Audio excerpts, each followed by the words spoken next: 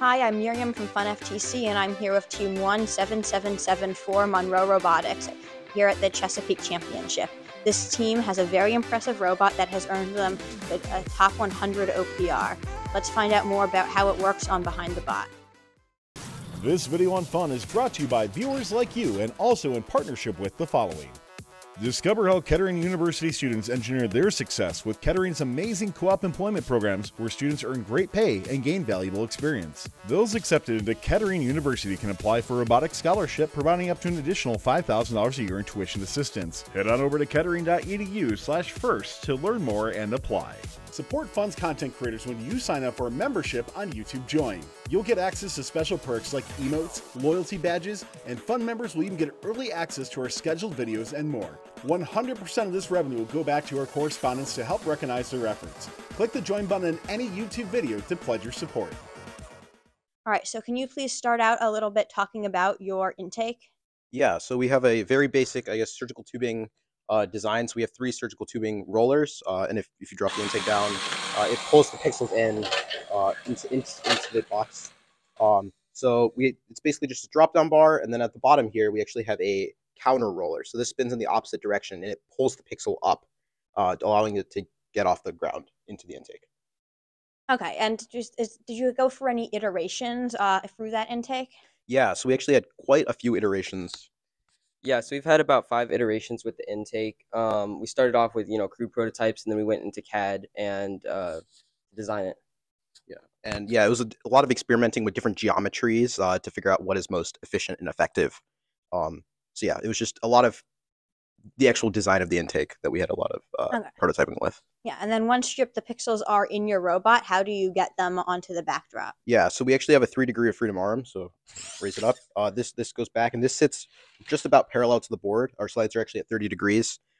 So yeah, we just have 2 servos to power an arm, and then we have this box here that's powered by 1 servo. Yeah, and so can you walk me through a little bit like what each of these servos do? Yeah, so we have these 2 servos here. We have 2 Axon Maxes that power this arm, so this rotates this way, and then we have a belt that's linked to this box. So when this servo spins, this is just a Rev Smart Servo, it rotates this box forward and backwards. Great. So now can you talk to me a little bit about your drone and hang?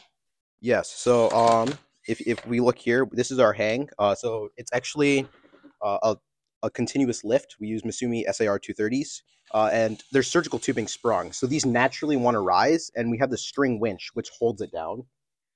So this rises up, and if you look here, our drone actually just rests on top of the hang.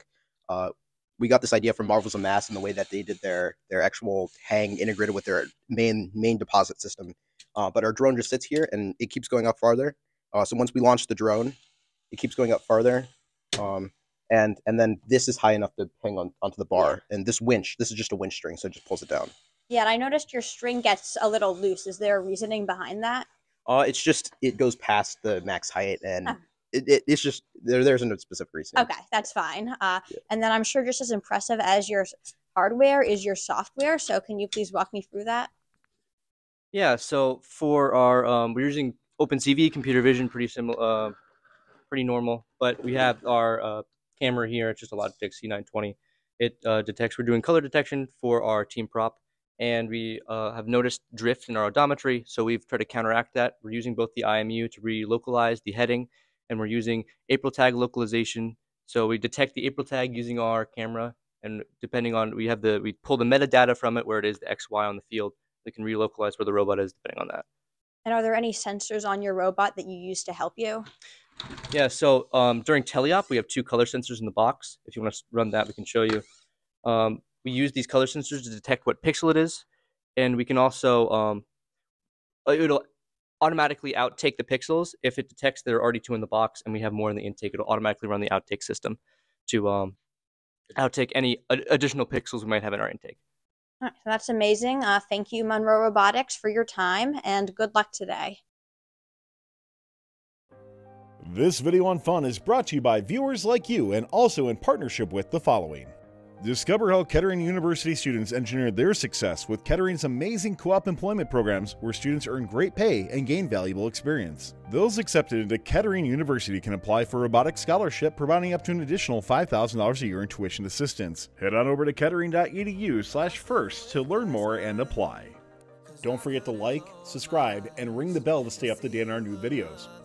Keep the conversation going and provide your input to our content. Most live shows can be found on the First Updates Now YouTube channel, live competitions at twitch.tv/firstupdatesnow, and join our Discord at discord.gg/firstupdatesnow. Check our other social offerings on TikTok, Instagram, Facebook, and Twitter.